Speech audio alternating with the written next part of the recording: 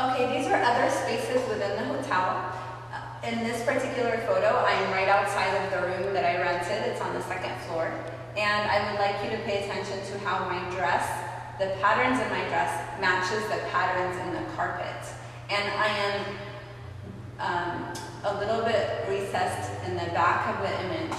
And what takes a big precedence is this painting in the right-hand corner and the beautiful upholstery on this bench. On the left side, you see the brass color of the doorknob, and the doorknob is the door itself is very, very dark. Again, the sides and the top and the bottom frame me within the image, and it actually speaks about the self-portrait as an art piece. And not only am I blending into the decor of the room itself or the space itself, I'm actually making myself into the art piece.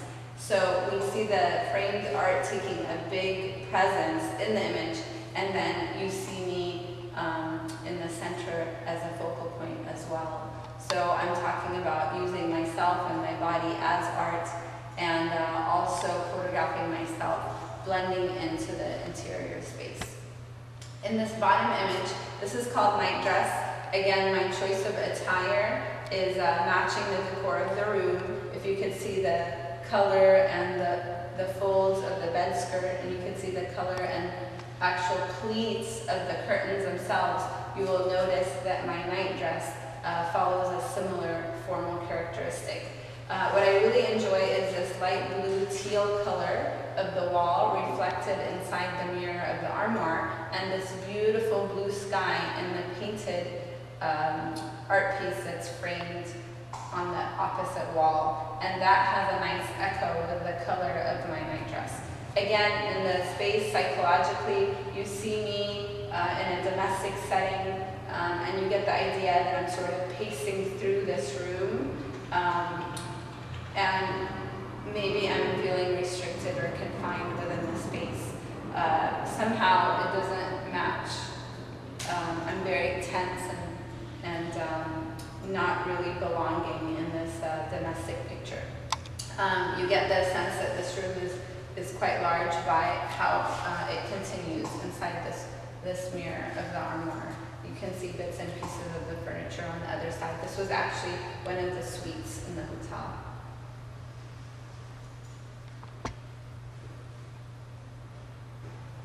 I really enjoy this image because it is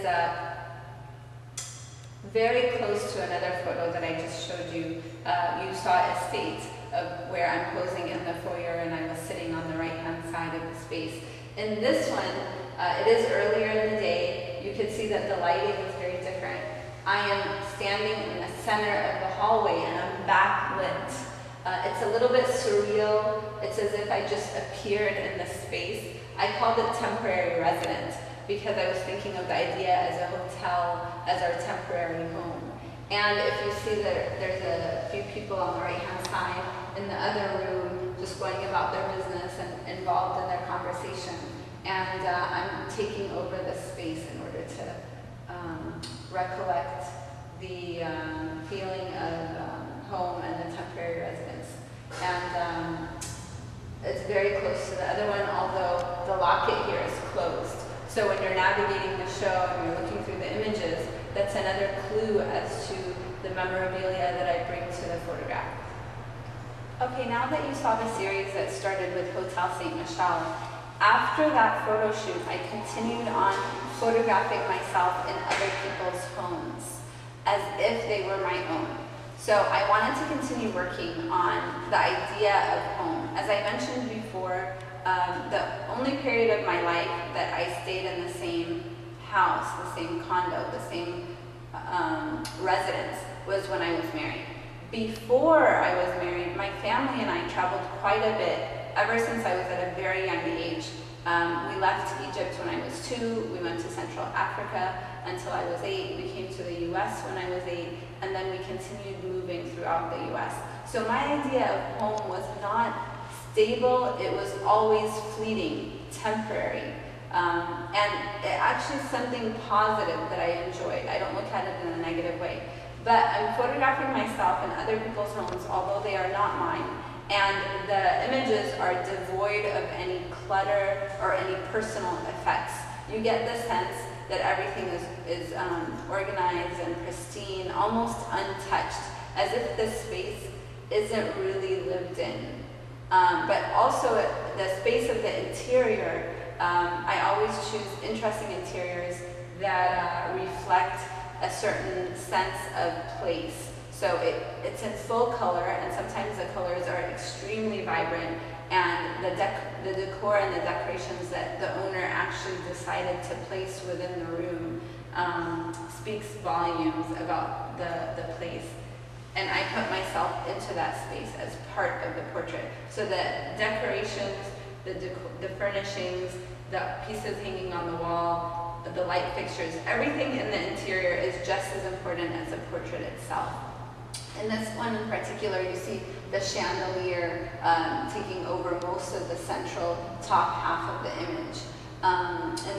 This is a Cocoa Beach condo. The bright yellow walls send a message, welcome to the beach. In Miami and in Florida, we have a very colorful tropical atmosphere. And this was a vacation rental. And so it is not, it's a cross between a hotel and an actual house.